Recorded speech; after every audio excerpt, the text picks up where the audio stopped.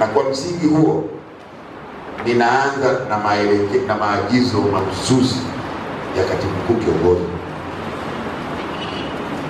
Moja, kila mtumishi wa umma wa ngazi yoyote na nafasi yoyote ahakikishe anakaa na mkuu wake wa kazi au kiongozi wake wa kazi, wapeane majukumu na kazi ambazo huyo mtumishi anapaswa kuyatekeleza kwa mujibu wa nafasi yake, cheo chake au ajira yake.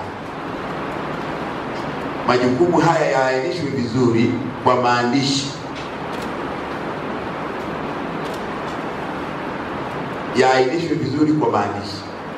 Inawezekana majukumu haya ni yale ambayo tayari kila mtumishi wa umma anapoajiriwa amepewa, au kila kiongozi au msimamizi anapoteuliwa kwenye nafasi yake anakuwa amepewa.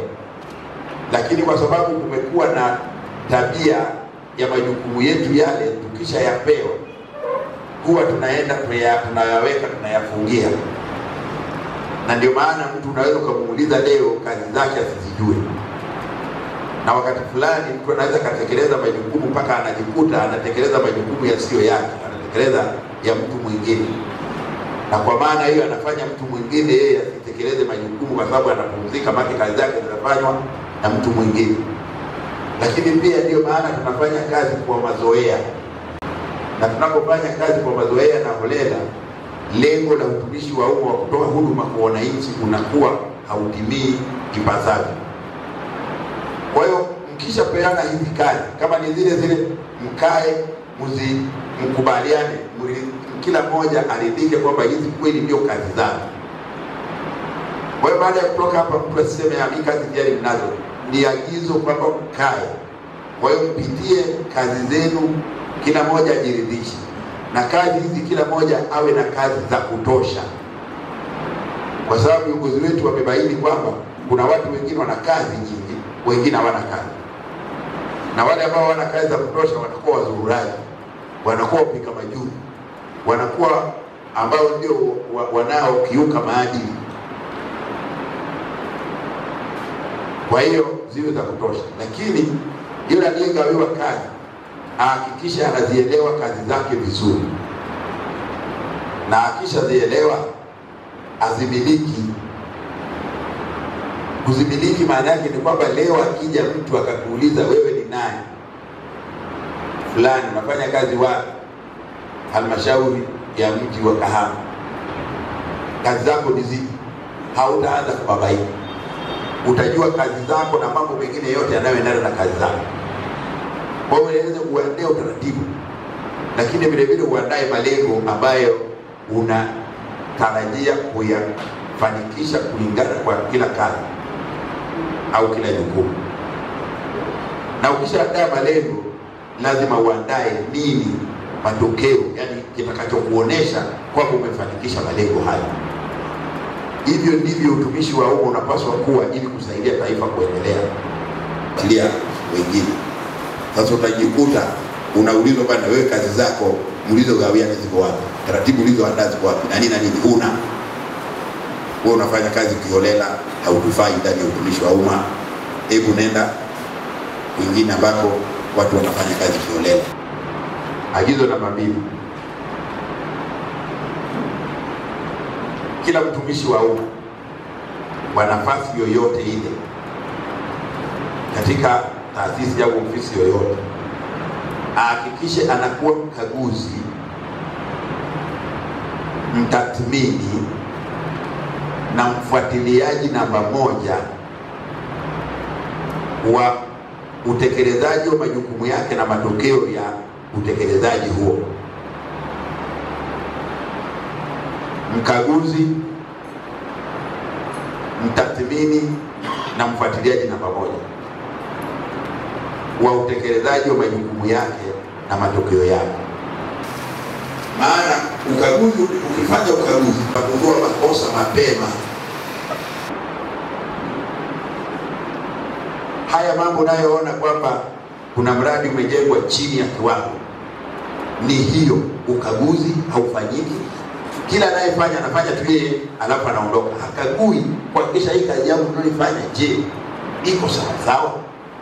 Iko katika kiwango, tathmini aone iko kwenye kiwango kilichotarajiwa na kilichokusudiwa. Je, hii kazi ni iko kamilifu na timilifu na imekuwa na ufanisi? Na hata baadaye arudi tena kukagua na kufuatilia na kuona kama matokeo yake ni yako bado sahihi kama ilivyokusudiwa. Maagizo namba 3.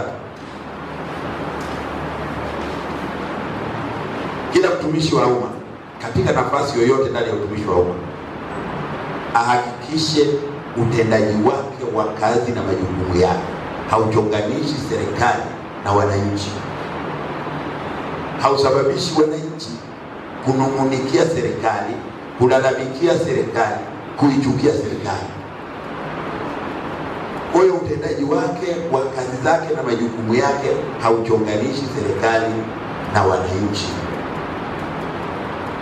Kwa hiyo usababishi wananchi kunung'unikia serikali, kulalamikia serikali au kuchukia serikali.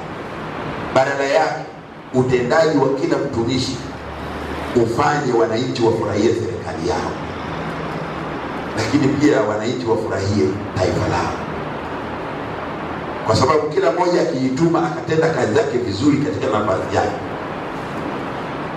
akafanya kazi zake kwa ufanisi, ni lazima huduma ambazo zitatokana na utendaji wake wa kazi utawapendeza wananchi. Wananchi watafurahia serikali yao, lakini watafurahia taifa lao, wataipongeza serikali yao, tukijua kwamba serikali ni sisi watumishi wa umma. Hakuna dude linaloitwa serikali ambalo liko pale, ni sisi watumishi wa umma ndio serikali. Ndio maana ofisi yoyote ya umma mtu anapokuja anasema naenda serikalini, au anasema nimeenda ofisi za serikali hawajanisaidia. Agizo namba 4. Kila mtumishi wa umma katika nafasi aliyopo yoyote ahakikishe anapokuwa kwenye ofisi yoyote ya umma au taasisi yoyote ya umma au eneo la ofisi ya umma, anapokuja mwananchi kupata huduma kwenye ofisi hiyo, ampokee, amsikilize, amsaidie kupata ufumbuzi wa swala lake lililopeleka kwenye ofisi hiyo. Na katika kumpokea, kumsikiliza na kumsaidia ni kwa unyenyekevu, kwa utii, kwa heshima na kwa kumpa thamani huyo mwananchi.